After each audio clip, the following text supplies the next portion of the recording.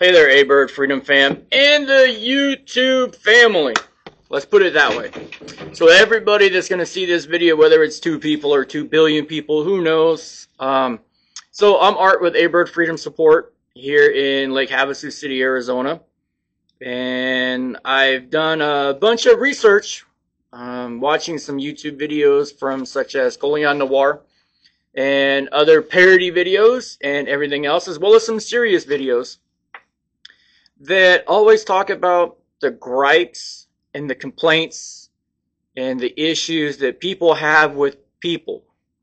So today's video is going to be on the gun shop relationship, or better yet, what's happened to it. Where did it go? So first of all, I've seen the videos where everybody talks about the customers they don't like, the customer that comes in and flags everybody, the customer that comes in and brags, the customer that comes in and eats up all your time. But this isn't a bitch and gripe session. So that is the end of all complaining in this video. Let's spin this around and let's make it different. So for me, I'm a one-man operation. I like to run my small firearm shop like an old school barber shop. You can legitimately come in here and you can sit in one of the 2 stools that are off camera, like I've said in a couple other videos. You can grab an ice cold Jocko Go or whatever you want, or bring your own with you. Doesn't matter. Maybe you just want to come in, you want to look at some firearms, maybe you have some questions. That's great. So yes, I have a Glock 21 in front of me. Yes, we're in a firearm shop. The firearm is not the priority of this video. So some of the things that I like to do, and hopefully more people will chime in the comments with either they like these things or they don't like these things. I like to get as much customer feedback as I can, both in the comments, both in person too. I have quite a few customers that will come in and maybe they've seen a video but they don't comment it online. That's great. That's fine. I enjoy the feedback. So one of the biggest things I like to do is when you walk in my shop, even if I'm busy helping somebody else, I will at least look at you and try to look you in the eyes. And even if I'm in the middle of something, I will try to let you know that I have seen that you have decided to come in. I like that recognition. Too often you go into too many establishments and that's not there. So that's one thing I like to do. Second thing is I'll engage as fast as possible and usually be something like, hey, how's it going? What are you up to? You're just out bumping around, sightseeing. Is there something in particular you might be looking for?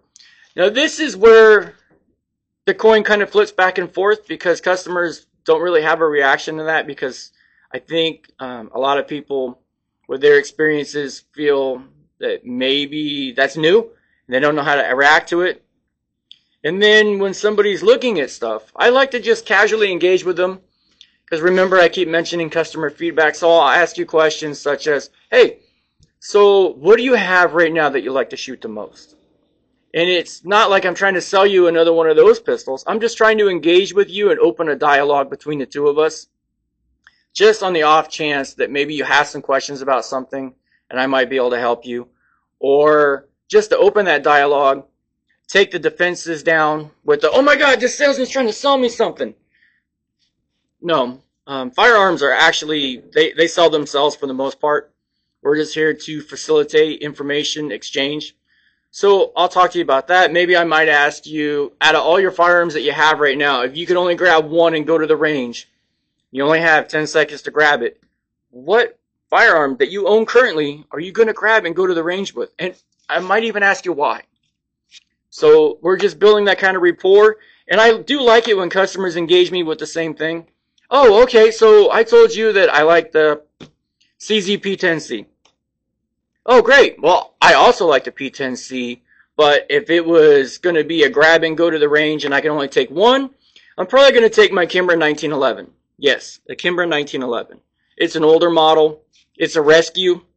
Basically, it was abandoned, and I retrieved it and rehomed it and got her all of her shots and got her groomed, and I like it. So maybe we might be able to have that oddball conversation between somebody who has a handful of Glocks and then me with my 1911s. And we might be able to actually cordially find middle ground. But so the premise of this video is the whole gun shop relationship. I do like to go shoot with my customers on days when I'm available and I know they're going to be at the range. I like that out of the shop interaction. I like to see my customers also enjoying their purchases. That's also why I go to the local Lake Havasu City Steel match when I can. Not just so much to see firearms that I've sold, because actually nobody shooting matches have bought something from me where I've been there where they've shot it in another match. But I do like to watch the young people coming up, learning firearm safety, as well as getting the interaction, getting the likes and the don't likes. So, like I said, there's too many people putting up the negatives.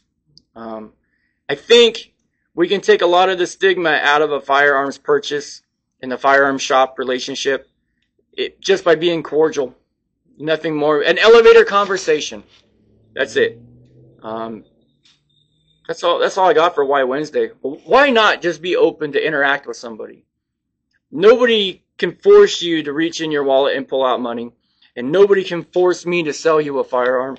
So let's just meet in the middle, be cordial, have a conversation, learn from each other, have a good, smooth transaction, and hopefully many more in the future. Who knows? You might even make a friend in your local gun shop. You never know. So for this Why Wednesday, the premise is the positive firearm shop experience. That's all I got for everybody. Go ahead, like, comment, subscribe if you want to. If you don't, that's fine. I do read and reply to the comments. So that's all I got. Everybody stay safe.